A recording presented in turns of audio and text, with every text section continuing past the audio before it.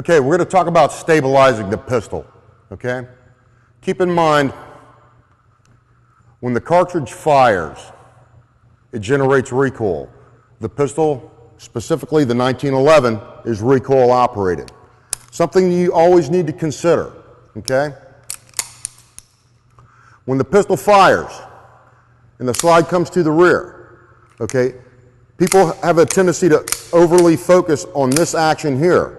But I want you to watch the slide in the pistol when I let go, and you'll see what happens.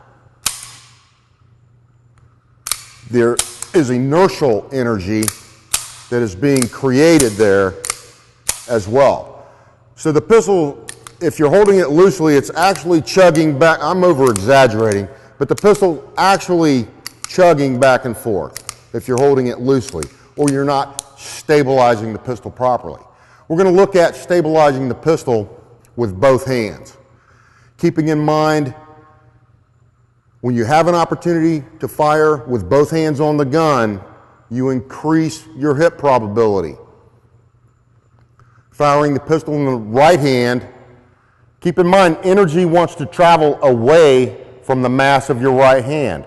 So I know when I'm firing right-handed, the pistol is going to want to rise up and away to the left. When I'm firing the pistol in my left hand, I know the energy is going to want to move away from the mass of my left hand, so it's going to move up and away to the right. Well, it's my responsibility to stabilize the pistol, manage not just recoil energy that's generated, but the feeding action of the slide as well, going forward to feed chamber and lock that follow-on cartridge. Let's take a look at stabilizing the pistol with both hands. If I'm stabilizing the pistol properly, I should have a nice flat recoil track. And what I mean is you should not see the pistol chugging back and forth like that. Let's just take a look at it.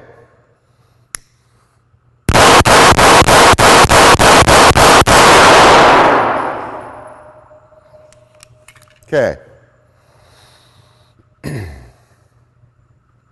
Now we're going to take a look at, I'm going to attempt to fire at the same pace, but right hand only. Keep your eye on the pistol.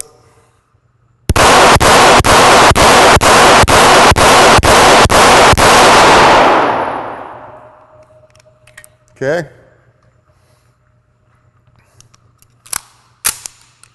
Again, I'm going to attempt to fire at the same pace with a pistol in the left hand.